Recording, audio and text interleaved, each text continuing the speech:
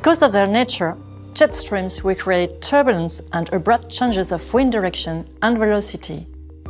Associated to the jet stream, there may be clear air turbulence, which is moderate to severe turbulence, located above flight level 150, without the presence of convective clouds. Beware that turbulence is more intense on the polar side and slightly above the core of a jet stream. In this case, for aircraft A, which is already in cruise, the turbulence may be higher when crossing the core of the jet. For aircraft B, clear air turbulence could be encountered between flight level 250 and flight level 380. Clear air turbulence is the primary cause of injury to aircraft passengers and flight attendants. In extreme case, the aircraft can suffer structural damage and temporary loss of control in flight. Reading of instruments or changing flight parameters can be challenging. In order to anticipate clear air turbulence, we recommend before the flight studying carefully your weather briefing. Weather charts give forecast of the location and level of clear air turbulence. During flight, update weather information if possible. In area of forecast of clear air turbulence, air traffic control may provide real-time updates.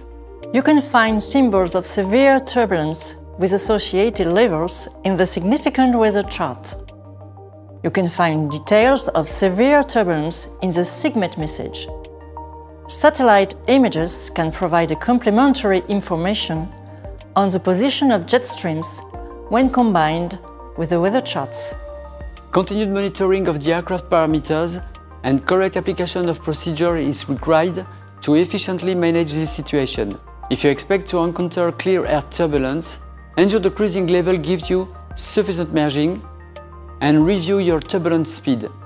Due to the inertia of the aircraft and the sudden change in wind speed and direction, there may be a short-term increase or decrease of indicated airspeed, which can reduce your flight envelope margins.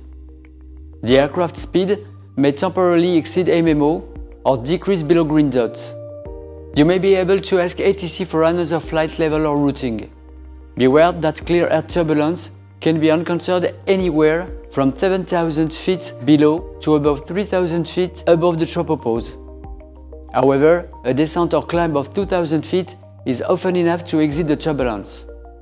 Remember to inform your cabin crew so that the service can be stopped and seatbelt sign switched on. In order to warn other aircraft entering the area, you can notify ATC with a pilot report, communicating position, altitude and severity of the turbulence.